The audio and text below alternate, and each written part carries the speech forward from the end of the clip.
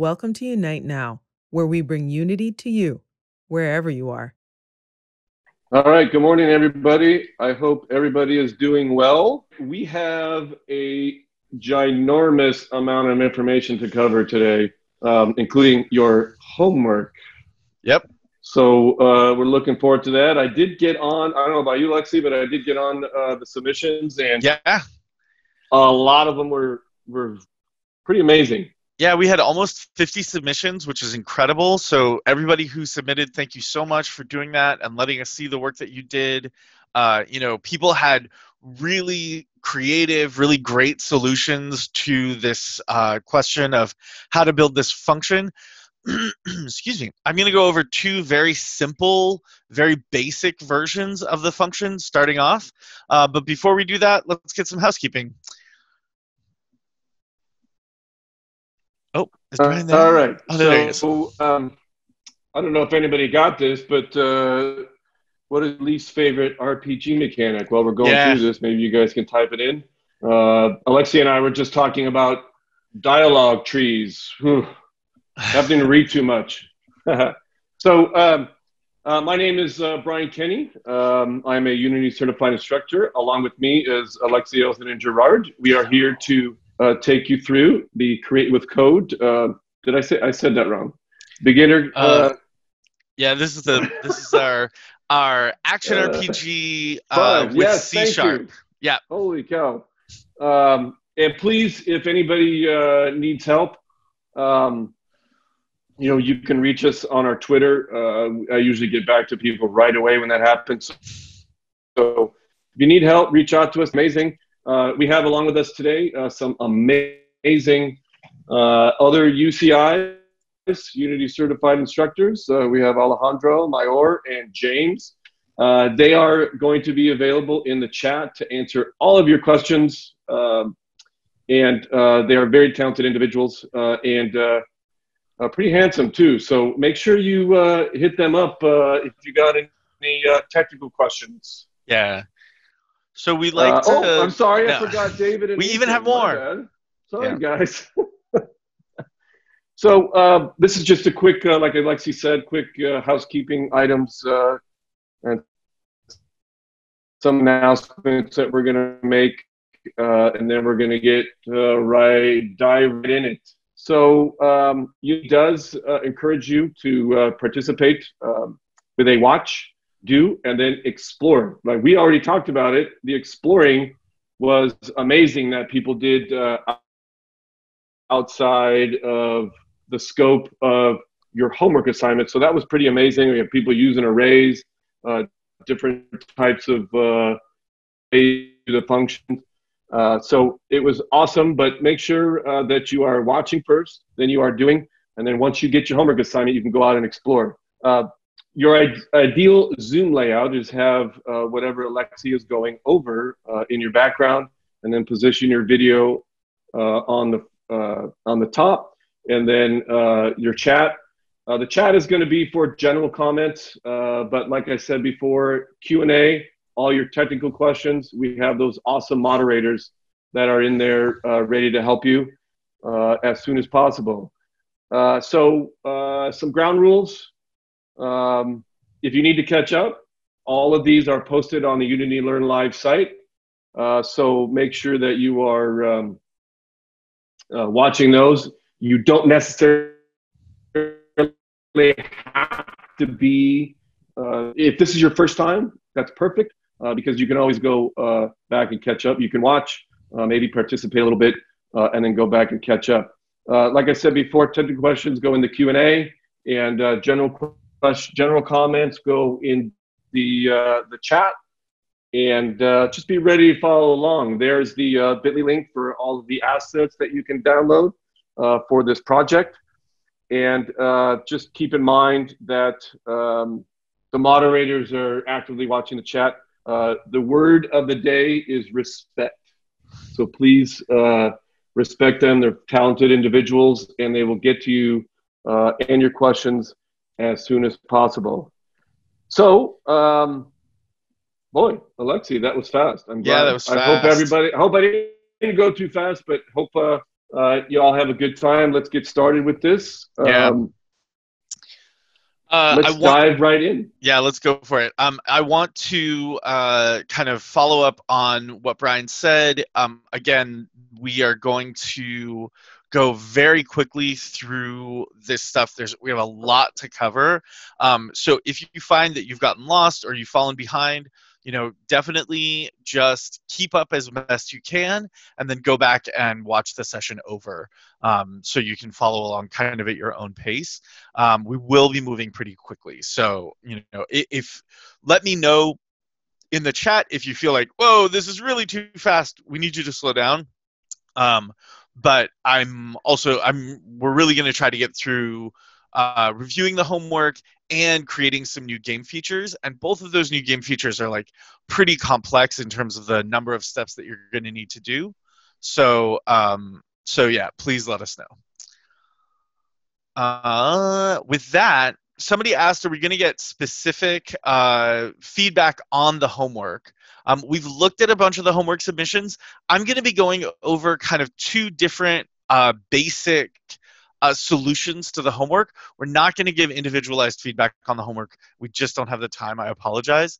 But you will get to see kind of like, again, two basic functions. So especially if you felt like you wrote the function, but you weren't 100% certain if you did it right, that's going to be, the review is going to be good for you for that. Should we move? Let's go ahead and move forward, Brian. Let's see. Perfect. Geez. So what we're going to do is, you already covered that. I got you. Yeah. Going. All right. There you go. So in terms of reviewing the function, so when, one thing that I really wanted to draw people's attention to, again, especially for people who sort of haven't done a lot of code, who are really new to C#, the thing that I wanted to draw your attention to here was when you look at the way that this is written, the function that's on screen now, or the start function that's on screen now, one of the things that you see that should start to jump out at you immediately is you have kind of these instructions, these 3 lines of instructions that are repeated 3 times. So when we said like, write a function that sort of takes all of those and lets you just repeat the function, that's kind of what we're talking about. It's this idea that rather than writing each instruction out over and over 3 times, we can instead write a function that encapsulates those instructions once, and then we can just call that function multiple times and have the function run those instructions. So in other words, when we call a function, what we're saying is, hey, here's a bundle of code, we're giving it a name, and when we call that name, execute that bundle of code. So, here we have each, again, in line 15, 16, 17, line 20, 21, 22, and line 25, 26, 27, all of those basically repeat the same set of instructions over and over again. We have vector 3 direction, so we're making a new variable called direction. We set it equal to a specific angle. Then we make a spawn position, or we actually update the spawn position variable. We make that equal to a position plus a direction times a radius. And then finally, that last instruction on, for example, line 17 is instantiate object to spawn at spawn position with quaternion dot identity. And for people who aren't super familiar with that instantiate function, instantiate is one of the basic features of Unity. It's a super useful function, and it just means create a game object. It means take a game object that we've already specified, so the object that we have connected to the object to spawn variable, and put one on screen. And instantiate, we need 3 arguments for the instantiate function. The first one is, what are we spawning? The second one is, where are we spawning? And the third one is, where is it pointing, right? What's its rotation? So that instantiate function in line 17, you can see, basically we're saying, okay, run the instantiate function, and then we give it 3 pieces of information. Object to spawn, that's where it's going to spawn. Spawn position, which is the variable that we created in the immediately previous line, right, which defines a position on screen. And then quaternion.identity, which basically says, quaternion is a way to describe rotation, so it's where an object is pointing in space.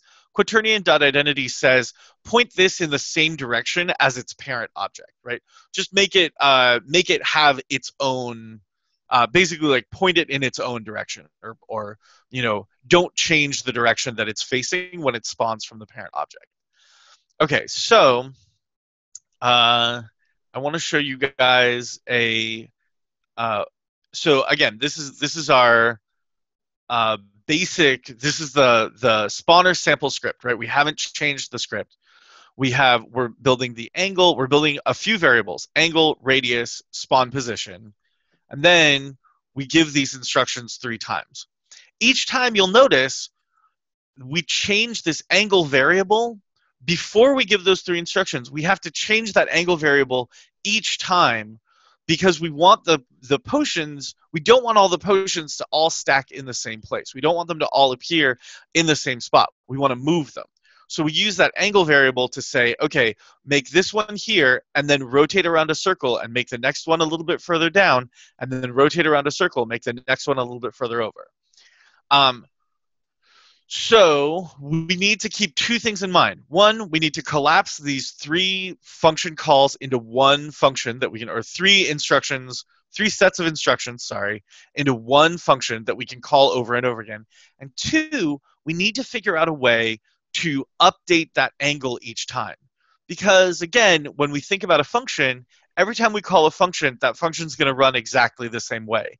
If we don't update angle, if we call that function multiple times, each time we call the function, it's just going to put a health potion in the same place on screen. We need to change the position of that health potion if we're going to actually show the player multiple health potions on screen at once. So I want to show you guys, this is my I tried to come up with the absolute simplest solution that I could. People who wrote in their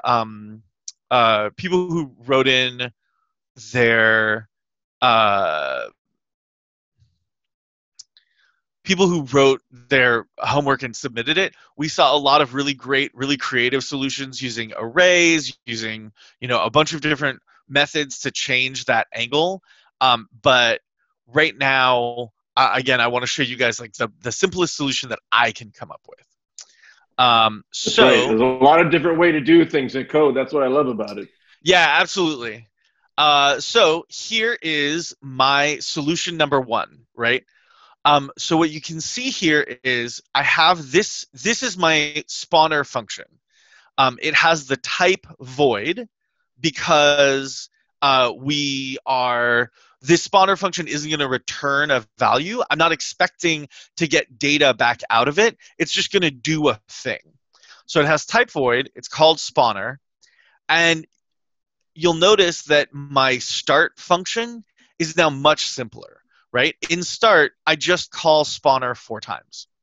Inside of spawner, all of the same instructions that we had in the previous version of the script, those are all still here. We create a spawn position variable.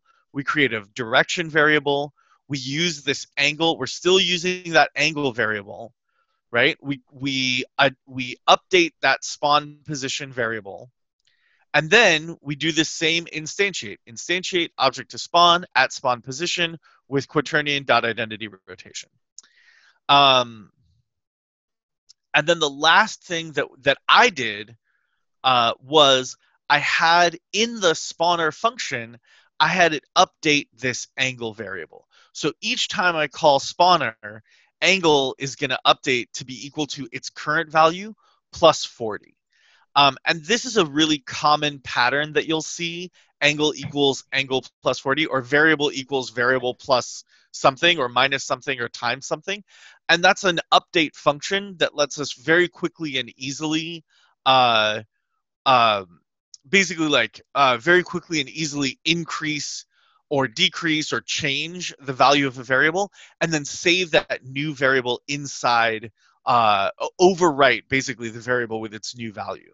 So every time I call spawner here, my angle is going to increase by 40. Now, for people who are paying attention at home, you will realize that this is not a great solution if I plan on calling spawner in more than like 9 times, right? Because if I call spawner 9 times, I will go 360 degrees around a circle and wind up back where I started. And then if I want to keep calling spawner, I'm going to be putting health potions back over where I already have health potions on screen. So this is maybe not the best solution, but it is a very simple solution. And one thing that I really wanted to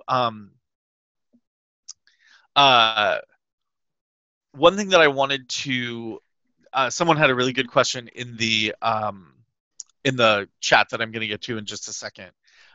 One thing that I wanted to point out is this angle variable can be changed from inside the spawner function. So I wanted to note that like we're kind of, the spawner function is reaching outside of itself to that angle variable, which is available because it's in this same script. And it's changing that angle variable every time I call spawner. Somebody had a really good question. Brett Rohde asks, in spawner solution 1, given that void start portion calls for spawner before we define the function, if the code runs line by line, why do we not define spawner first? So this is a little bit of a, there's 2 things here.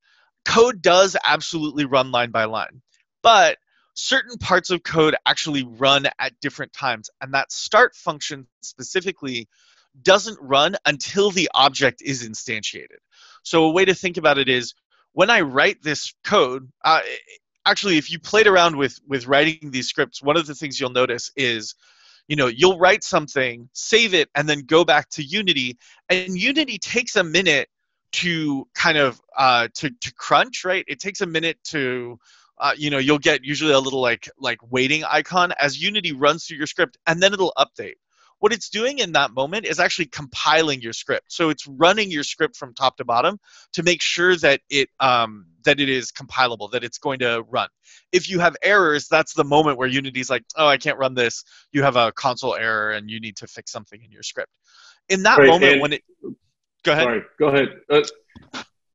I just want to point out that Unity has certain functions, like the start function, that are already, Unity already knows that the start function is going to run once when you start your code. And there's a whole hierarchy of, there's the awake function, there's the update function, there's all these functions that Unity already knows when and where to run them. So when you run the spawner function, it will, Unity already knows, hey, start, I'm going to run, when I hit play, spawner is going to run 4 times. Yeah. So in other words, what's happening here is actually like when I write the script and save it and then go back to Unity, Unity is compiling that script at that moment, and functions that are written in that script will be compiled, and then the script checks to make sure, oh, are these function calls that are in the script, are they referencing a function that has been described already? That start function, we think of that as being like, oh, it's the first thing that happens in the script, but it's really not. Start only runs when an object gets instantiated. So it's sort of like fairly late in Unity's process. In other words, Unity reads this whole script before I've even pressed the start button, sees that I've defined a script here, a function here, and says, okay, great. When I run my start function, I already know what spawner means, right? Function definitions can actually go kind of anywhere in your code, as long as they are outside of anywhere in your main thread, as long as they're outside of like a start menu or a start function or an update function, right? You need to be careful if you put your spawner code in start, it won't run until start happens. Okay. Somebody notes, isn't it bad practice to include hard-coded numbers in your functions? For example, 40 in spawner would be better as a variable. That is absolutely true. This is in a sort of more complete solution, I would really want to, I'd call this probably starting angle, and then have this be, this 40 would be a different variable. Okay, so that's solution one. I want to show you guys solution two, which is a little bit different. And again, it's very simple, but it gets at an important structural part of how functions work that I wanted to point out. So this is function two. You'll notice here, when I create my spawner function, I'm giving it an argument. So I'm telling spawner, hey, when I call you, I'm going to pass you some information. And this integer spawn angle says, okay, I'm going to give you an angle when I call this function. And you'll see the rest of the function is written basically exactly the same, except I take out that angle equals angle plus 40. I'm no longer changing the angle variable. I actually got rid of the angle variable entirely, which, yes, it's bad practice. It should be a variable. But to show you guys what I'm doing, I got rid of that angle variable entirely. Instead, now when I call spawner, I'm going to pass it the angle variable. I'm going to pass it the like hard-coded angle number that I want it to spawn at. And you can see where I'm calling it. So in spawner solution 1, I just said call spawner. In spawner solution 2, I have to pass some number, some integer specifically, right? Because that's what the function is expecting. I have to pass an integer to the function in order to get it to work correctly. So here, what I'm saying is I'm calling spawner 4 times. Functionally, these are exactly the same. Actually, I changed the values a little bit so that they would look different on screen, so I could test it and make sure that the two functions were working correctly. But fundamentally, I could put any integer in these numbers, and they would the function will run and place place a health potion at that location. But rather than that problem of the spawner function itself keeps updating the angle variable, now I'm just going to pass the spawner function the angle that I want it to make a potion at. Okay.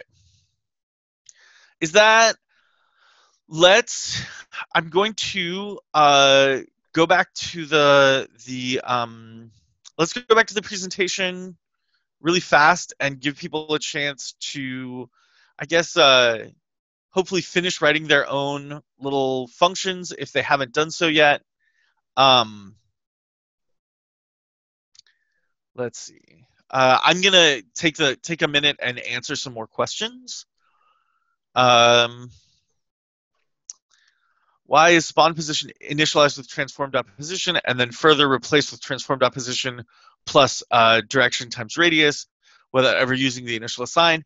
That's a good question. I think that the reason that we do that is we need to give spawn position, we need to initialize spawn position with a reference to a transform before we want to change that that value later. That's a good question. Somebody asks, which solution do you think works better? I would say that in general, both solutions have sort of like good and bad parts. I think the first solution is maybe a little bit more readable, but the second solution is probably a better long-term solution because, again, I can pass different angles into it. I would say that neither solution is like production code because, again, both solutions rely on me either knowing how many times I want to call spawner or passing it a specific, like a sort of magic number, passing it the number that I want it to spawn at. And the better answer would be to make a variable and adjust that variable based on where I wanted that potion to spawn. Couple more questions. Would it be better practice to call the function 4 times or make a function to call it all at once? I saw people use a for loop for this, which we haven't gotten into, but I really liked as a way to do that. So you write the function and then you use a for loop to call it multiple times. I think that's really readable. That's really clear. Let's see. I think that's pretty clear. There's definitely some some people are using for loops, which is great. Okay. Yes, I think that we should move forward. I know that there's a lot of questions about this stuff, and I apologize that we don't have time to dig more deeply into it. Hey, we are gonna stick around a little bit at the end of the session. So yeah, we're gonna stick around for a few minutes after the session. So if you have a lot of questions, please hold off. Let's move forward. So now that we've kind of seen how to build some simple functions, we're actually going to move forward and we're going to talk about how to build a usable item and a piece of equipment in the game. So again, a little bit like the FPS Creator Kit, which we got into a few weeks ago. A lot of this stuff has been pre-built for us. So we're going to be building scripts on top of scaffolding and architecture that's already been put down for us, which is really exciting. So let's move forward. So we're going to actually create a new item in game. And what that's going to look like is we're going to be able to actually see what happens when we as designers build a new item and put it in play. So the way we're going to do that, again, fortunately, a lot of this stuff is already created for us. But what we're going to do is we want to go to this prefabs in-game item folder. So this is a folder that holds references to a lot of the in-game items. We're going to add items to it. And then by right-clicking, we can get the Create menu, and you'll see up at the top of the Create menu, there's actually a new item that's been added to that menu for beginner code. So since this is the beginner code kit, all of that is unique to this project. It's all stuff that's been built specifically for this project. And here we can see that there are three different categories of things that we can create: equipment items, usable items, and weapons. We're going to go over equipment items and usable items today, and specifically right now we're going to talk about usable items. So go ahead and create a usable item. So now this is a usable item. So a usable item is like those health potions are a good example of usable items. They're items that players can pick up and they use the item. The item has an effect. The effect is probably going to be temporary just based on the design of the game, and then the item goes away. So I built a speed potion as an example object. So I think I'm going to take you guys through that now. When we build a new item, you can see that, again, the editor has created some template objects already. So I'm going to call this usable item, right? Step one is always we want to give it a good name. I have speed pot 1, that's speed potion 1, or speed pot. I'm going to make speed pot 2, but please feel free to name this object whatever you want. And then, so this is the name of the object as Unity references it. This is the name of the object as it's going to be referenced in game. So let's call this hyper speed potion. Over here, I already have speed potion, as you can see, and over here now I'm going to have a hyper speed potion. My speed potion description is gotta go fast for those Sonic fans. So my hyper speed potion is, of course, going to be gotta go really fast. Then this is the world object prefab. This is the what that thing is going to look like in the world. This is the item sprite. So the difference between the two of those, the item sprite, when that object is being displayed, we're displaying the sprite. When that object exists in the world, we're using the world object. And I think this is as far as we want to go for now. give people a chance to go ahead and catch up to us here.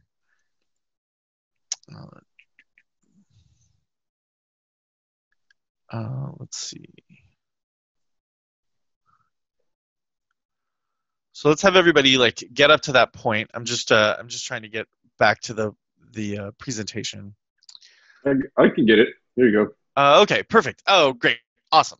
Yeah. So again, project window. We're gonna go in the assets creator kit beginner code, prefab, in-game items. So that's you're looking for that in-game items folder, and then right-click in the project window and select create beginner code usable items from the context menu.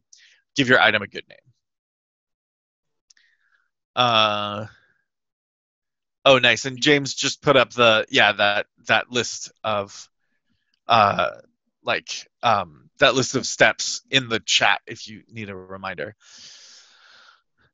One of the nice things about this, so when we create these new items, we're going to show you how to create the items and then also how to write the scripts that describe the effects of the items very briefly.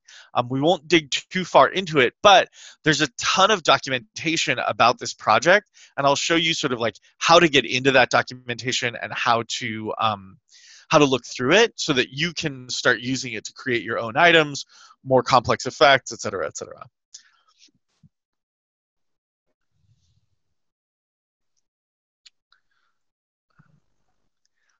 Let's see. Does anyone have questions so far about creating items, et cetera, et cetera?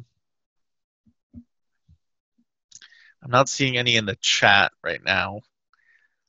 People are probably busy making their items.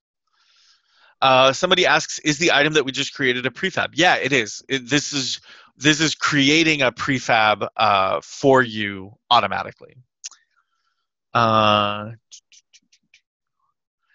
Somebody asks, do we make FPS tutorials? I encourage you to go back and see the Create with Code or the Beginner Series FPS tutorial that we did over the course of 3 weeks just a couple weeks ago. Okay. So let's really quickly, I want to see if there is icons. No, I don't want to futz with it right now. So what we're going to do now, so again, I would say if you have your, let's see. There we go. If you have your potion, or if you have your item, because again, you might not be making a speed potion, you might be making something else. If you have your item set up, I encourage you to see if you can hook up the world object prefab, which you can drag from actually inside this menu, right? The potion prefab object is good, or the tonic prefab object. Both of those are kind of good. They're good bets.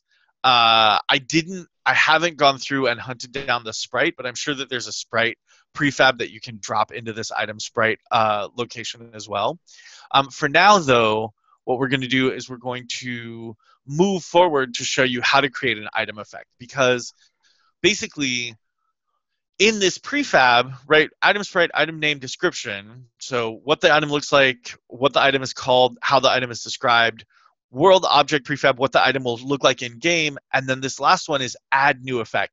This actually shows us what effects we can make this this item have. So add health usage effect increases the health, increase strength effect increases the character's strength, and then I made this speed up script, which is what I'm going to show you how to do now, and we're going to make a new one for this hyper speed potion. And once we've made those scripts, they'll appear here, and you can decide what effects your items will have.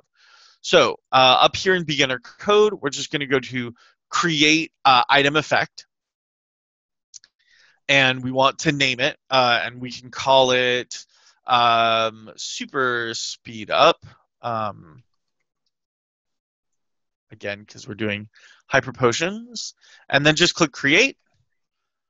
And it puts the script inside this item effect window already. So it's inside the item effect folder, excuse me, which is great because we can just double click it.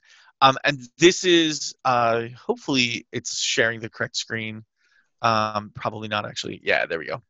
Hopefully everyone can see now. This is our item use template. This is what the item looks like, what the item template looks like. So once you've created the item effect script, this is what you should be looking at. The name of your script, it already creates the script with the name that you've given that script, which is really nice. And we'll talk a little bit about what does this use variable do, or this use function do, and how do we, like, what are we going to do with it? Brian, can you get us back to the slides so that people can see the list of steps? Yes, sir. Coming right up. Awesome.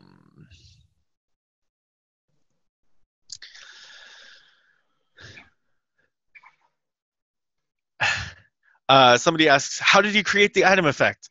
It's fine. I haven't created the item effect script yet. I haven't written the script yet. I've just created the script, but I haven't actually written anything in it.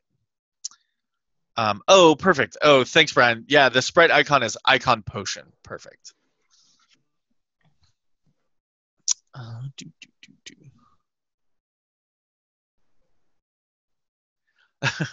Somebody asks, the mean hat and the speed pot don't seem to be in the in-game item folder that you guys have. Those are the ones that I made. Yeah, those are. Don't worry, those are the ones that I've created for this because I went through this and pre-made the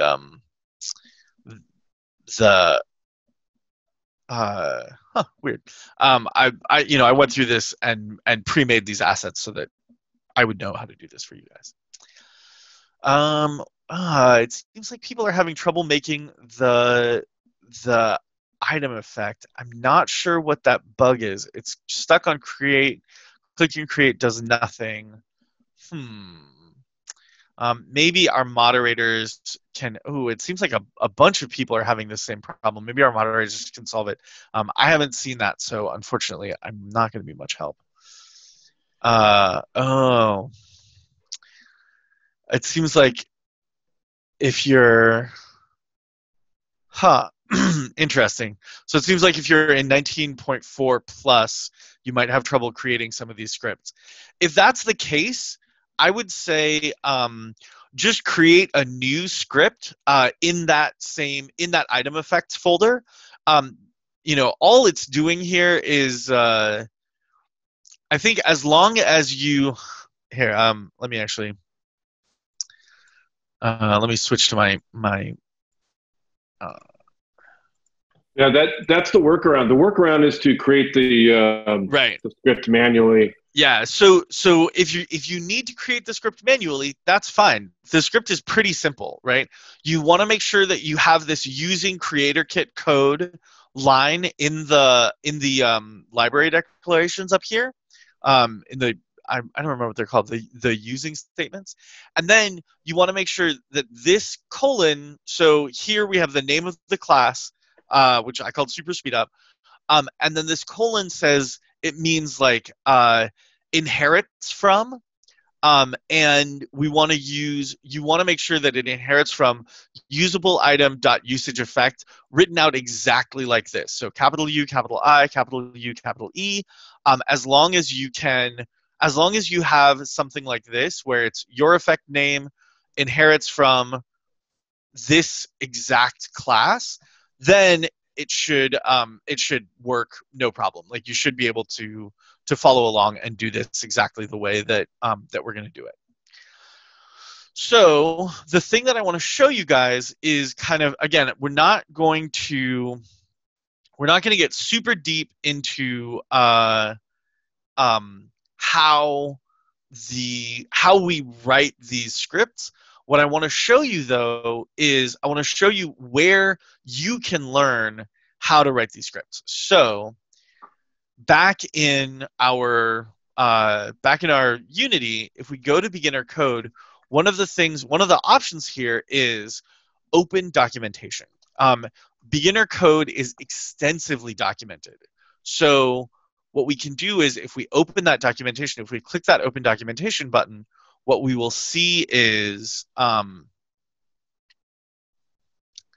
screen that looks like this, right? So we're going into, it'll open a web browser, it should open a web browser, and it'll show you the Creator Kit beginner code documentation. And this is, this is a great, this is a very standard way for professional programmers to do their work. So, if you want to code something, especially if you're coding in, an environment that someone else has already built, which is likely, hopefully they have good documentation for you, and you can look through that documentation and understand kind of what that documentation is and how it works. So if we click here on the API documentation link, and then click on Creator Kit Code, these are all of the special functions and fields that are defined in Creator Kit Code. And the specific one that I think we want to look at is we want to look at character data. So character data tells us everything about kind of a character and all of the things that characters, which is, again, a loose definition of like everything that's in the game, all the objects in the game are characters. Everything that a character could have is defined here. And the thing that we want to look at for the player is we want to look at this stats system. So now we're in the class stats system, handles the stats of a character. It stores the health and strength, agility / defense stats. It contains various functions for interacting with the stats by adding stat modifications, elemental effects, or damage. So one of the things that we can look at is, okay, well, what types of stats do players have? Like, what kinds of stats can we affect? And if we come down, where is it? Is it under stat modifier? Yeah, I think it's under system stat modifier. Nope, it's not here. Oh, I just had it. Here it is. Statsystem.stats. So statsystem.stats will show us that players actually have the stats agility, defense, elemental boosts, elemental protection, health, and strength. And those are the statistics that each player character has that we can modify using code in our different, in our different health potions or weapons, et cetera, et cetera. They're all going to use this same system. So let's make sure that people have a chance to kind of catch up to that. Let's see. Yeah, I can't emphasize the value of APIs enough, or the value of documentation enough. It is it's like a cheat sheet for putting together the puzzle that is your game. So it's pretty amazing. Make sure you access that early and often. The other thing that's really nice about the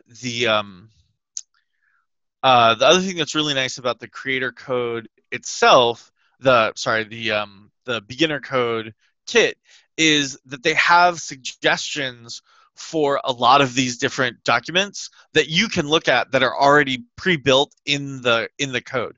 So, again, this is just a real fast update about how you look at that, how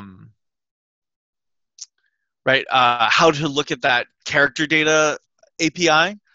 So you want to go to beginner code, go to open documentation, and then it'll open a web browser. You'll see the documentation. You want to click that API documentation, and then you can either search for character data in the filter bar, or you can click creator code data and open that menu, and you'll see it in there. Again, we're zooming through this because we really don't have a ton of time, but what I want to show you is sort of like, so here is the basic increased strength effect. Hopefully everyone can see my, everyone should be able to see my creator code. This is the increased strength effect script that was created already in our create with code. And I don't know why I keep making that mistake. In the beginner code, like inside the project, this increased strength effect script already exists. So I highly encourage you guys, go check this out. Make sure that you can read through it. Make sure that you can understand it. I'm going to go over it really quickly now. So we're making a public variable called duration. We're making a public variable called strength change.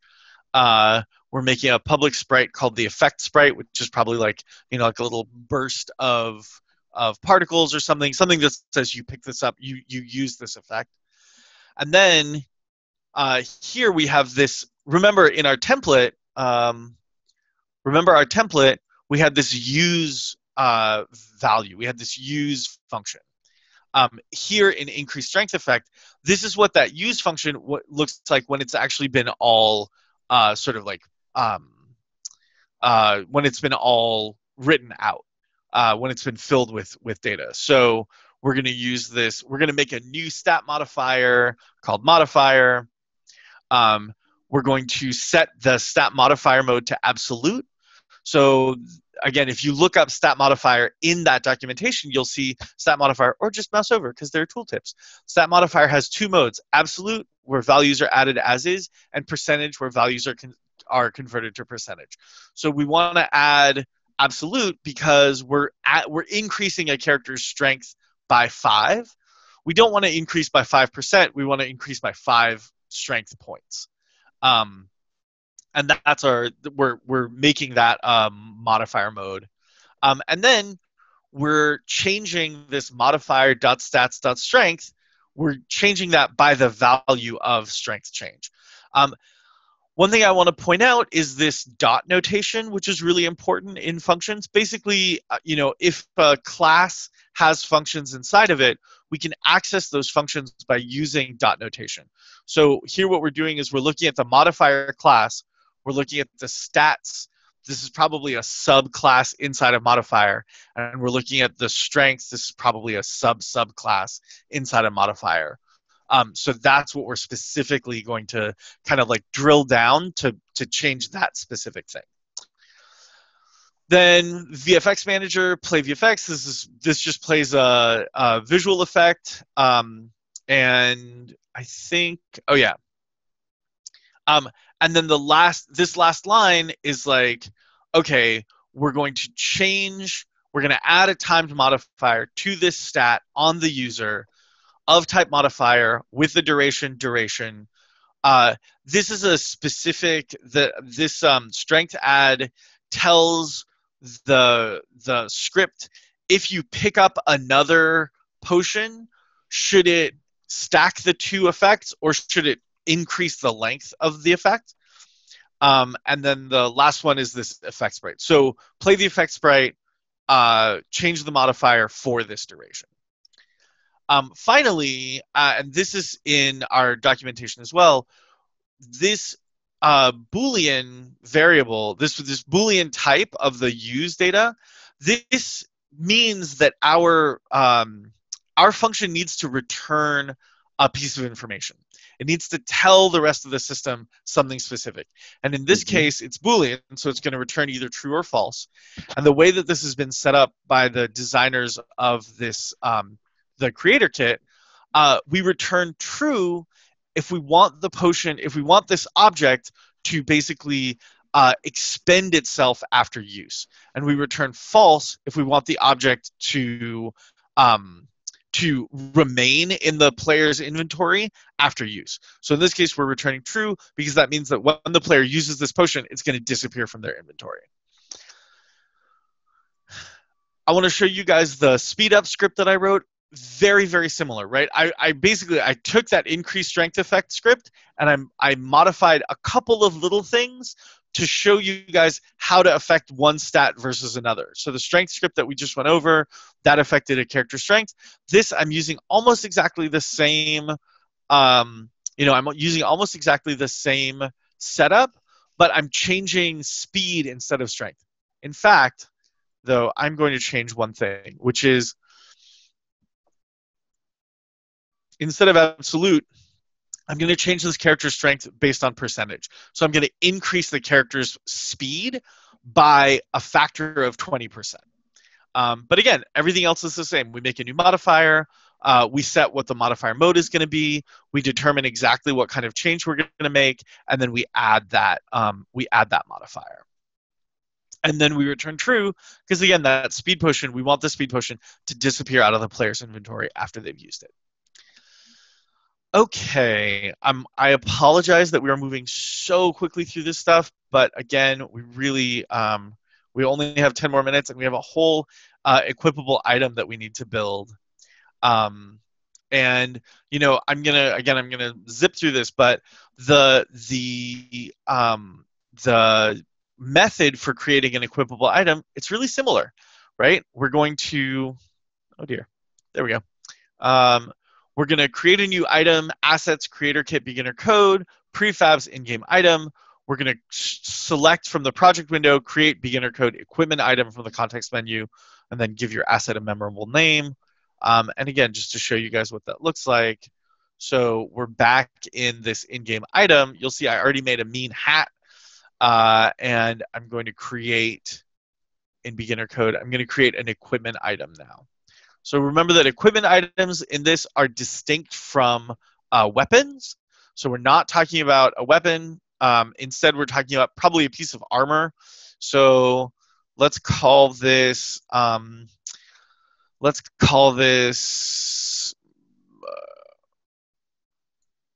repel pants. And the item name is going to be enemy repellent pants. These are pants that will make your enemies go away. Again, we have that same item sprite, world object prefab slot. So we do have to determine which slot is this item going to be equipped to, right? The player has already been set up with a discrete number of slots. We want to choose which slot this object is going to go. Since they're pants, we're going to put them on the legs. And then minimum stats, if you want higher level items, minimum stats are a way to gatekeep players from being able to equip something until they have stats that are high enough for them to do so. So minimum strength, minimum agility, minimum defense. And then just like we did before, we add that name effect, add that new effect. So we're going to need to make an equipment effect instead of an item effect this time. And again, if you're looking for a guide for how to write this stuff, please go ahead and look at that. Look at the scripts that have already been created. So this is the stat change equip effect. So let's go ahead and check out that script. So I'm going to look at scripts, equipped effect. Oh no, these are the ones that I wrote. Where are the tutorial scripts? Stat change equip effect. Here we go. So here is the stat change equip effect. You'll notice, actually, I take it back. I don't want to do this script. I want to do, let's look at this hat script. So this is the script that I wrote for the mean hat that I made. And you'll notice we're using a lot of the same terminology that we did in the speed potion. We're using that same kind of terminology here in the hat script because we're doing the same thing. We're changing a player's stats. The difference is that the two functions that we have already, we have the equipped function and we have the removed function. So in other words, we want to write one function that says, this is what happens when this object gets equipped, and then a second function that says, this is what happens when this object gets removed. And you'll notice, similarly, this is my defense change variable. We have the same setup for figuring out what stat are we going to affect. I'm affecting defense instead of strength or agility here. When I equip this object, my defense changes by the value of defense change. When I remove this object, my defense changes by the value of negative defense change. Right? Does that make sense? So when I equip the hat, my defense should increase by 5. When I unequip the hat, my defense should lower by 5. We want to make sure Again, this is a good moment to talk about. We don't want to hard code these numbers, right? Making these magic numbers is like bad coding practice, because if I want to change them, I have to remember that I have to change them in multiple places, even though they're representing the same value. So that's why having them as variables makes sense, because now if I decide, actually, I want this hat to increase my character's defense by 10 instead of 5, I change it in one place, and everywhere that defense change gets used, it gets used the same way in the script. It updates basically automatically in the rest of the script without me having to go in and do it, which can lead to errors if I forget. And if I forget and have my hat increase by 10 and decrease by 5, you know what's going to happen? My players are going to quickly figure out that if they put on the hat, take it off, and then put it back on again, they get a permanent stat boost, and will just happily go, increasing their defense to absolute maximum by equipping and removing the hat over and over again. Right? So we need to make sure that these numbers are the same, which means really we want them to be variables, because they're going to represent that same value. Okay, I know this was super fast. Again, I encourage you guys, go ahead and watch through this. The equipable item and the usable item, they're very similar in process. So for the equipable item, we want to go ahead and create the new item in the project window, and then create an equipped effect script, which is the same way. Go to beginner code, create that equipped effect, give the equipped effect a name, and click create, unless you hit that bug, in which case you have to go in and hand make it. But again, it shouldn't be too difficult. And then we want to look at this equipped function and the removed function. So what happens when the object gets equipped? What happens when the object gets removed? And this is just, again, we're going to double click the script, open it in your code editor, and the equipped effect template should already be applied. Once you've done all of that, you can go ahead and look at the character data again to figure out exactly how you want to tweak the character stats. Once you have gone through all of that, go ahead and build your game, right? Get in there, write your scripts, figure out how you want to tool your game, and then you're going to go ahead and build it. And in order to build your game, you want to open that build menu. And for this project, last time we had you guys build to PC, I think. For this project, we want you to build to WebGL. So let me show you guys what that looks like. So here in my creator kit, I'm going to go ahead and open my file menu, go to build settings. This is the creator kit scene, so it's already added.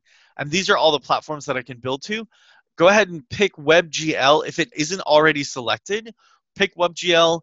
Down here, you'll get a button that says switch platforms, I think. Click that, and that will start the process of reconfiguring your project to be a web project rather than a PC project or a Mac or Linux project. One important thing about WebGL that people might run into, there is one setting that you might need to change. So if you go into the edit menu, go into project settings, here in other settings, look for the rendering menu, color space.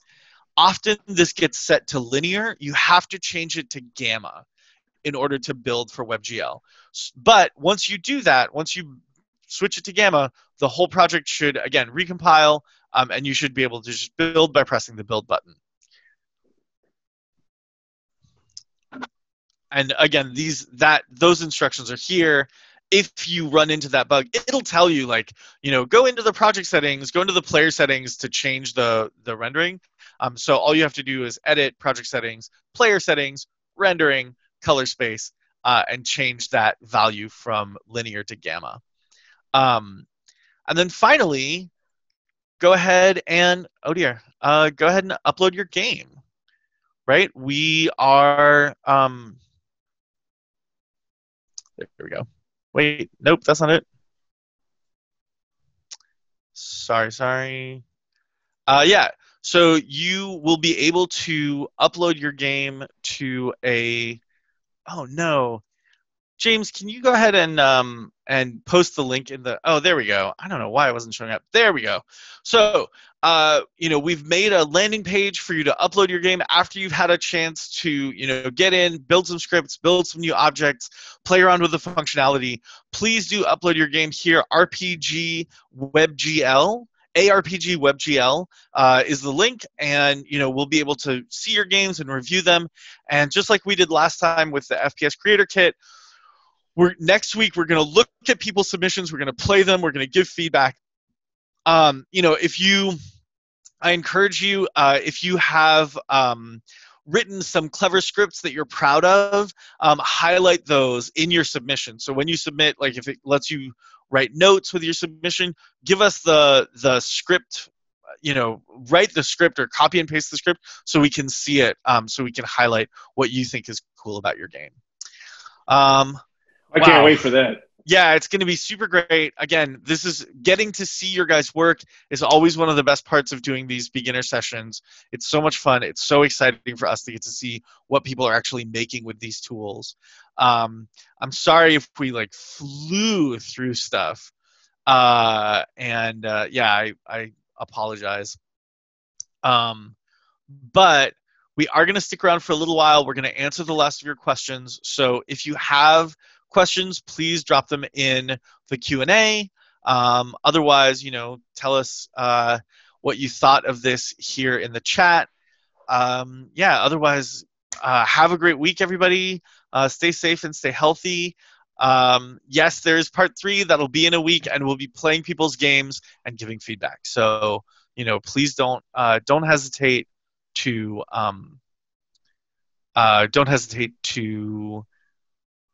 build your games, submit them, and then we can see what that's gonna look like.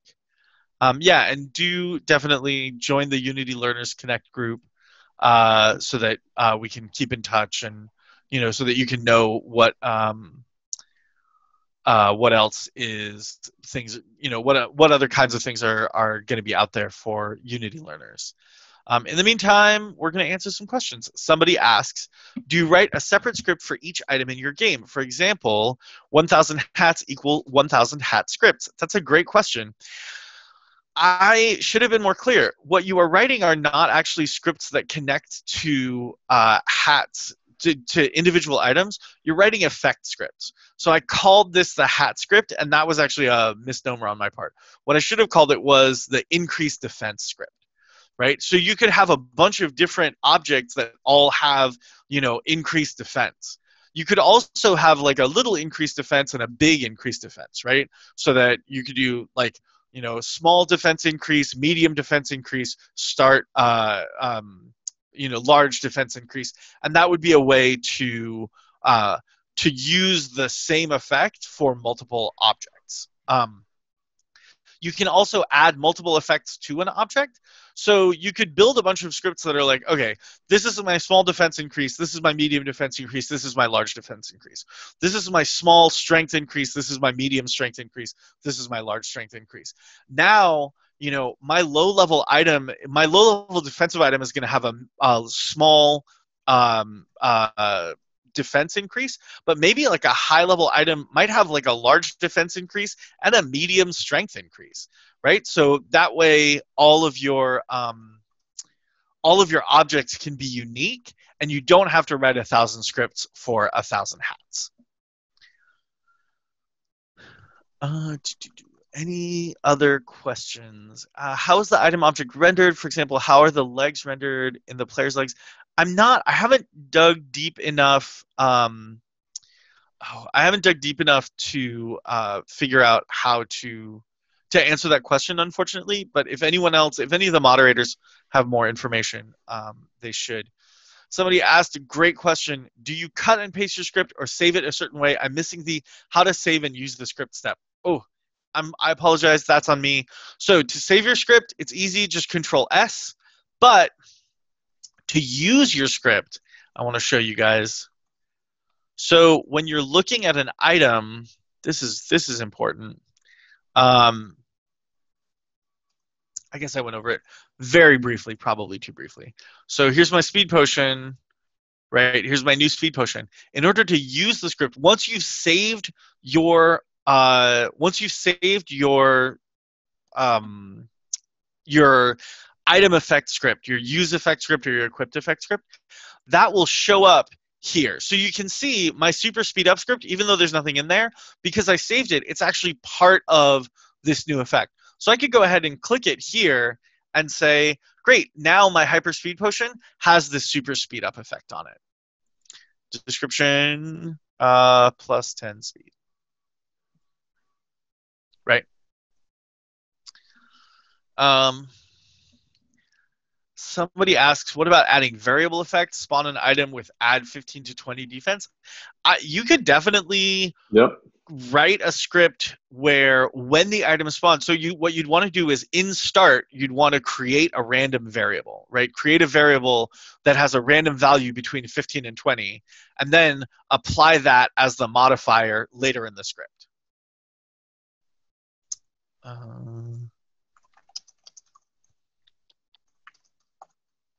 What makes an enemy's material turn red when they're hidden behind an object? That's a great question. I think that has to do with the shader. So there's a shader setting. I think. Again, I'm not much of a graphics person, so this is I'm outside my lane here. But I think that there's a property called occlusion, which determines whether or not something can be seen by the camera. And if it cannot be seen by the camera, you can set it so that if it is occluded, it should actually like be picked up by the camera and shaded a specific way.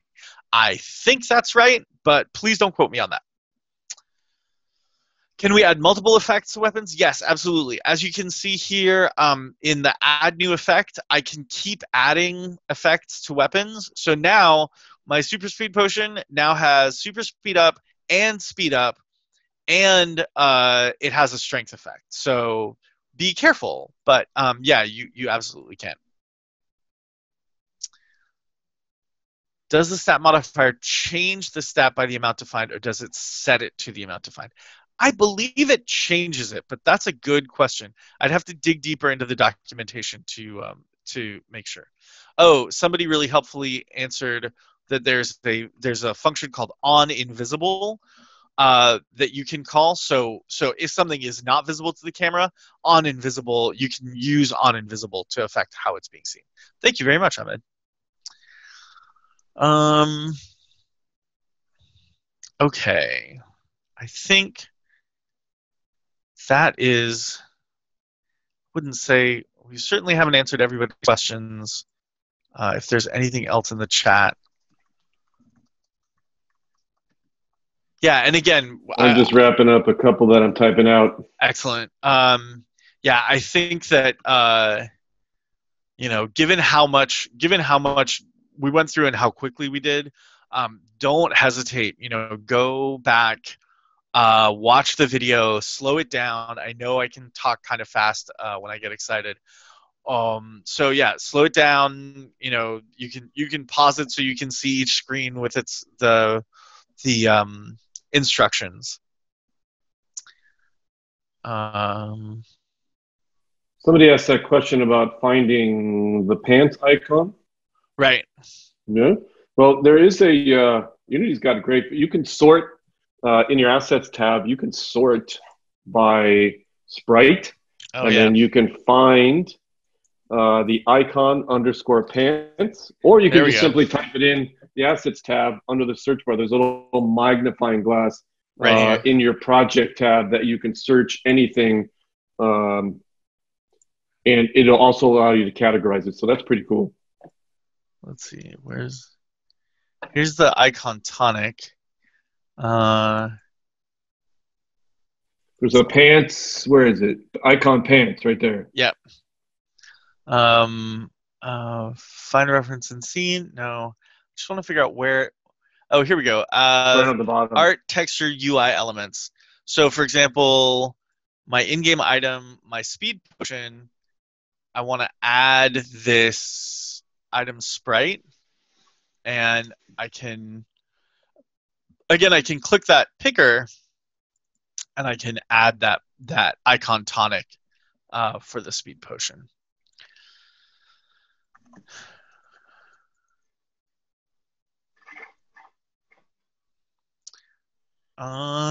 Okay, I think that is just about it. Hopefully we've gotten to pretty much everybody's answer or everybody's questions. Yeah, I can't wait to see what people come up with next week. That'll be the last of our beginner session for the moment. Hopefully, we'll be back and maybe even get to move a little bit further, deeper into the mysteries and wonders that are Unity. I certainly hope so. Yeah. Take care, everybody. Have a great week again. We'll see you all next week.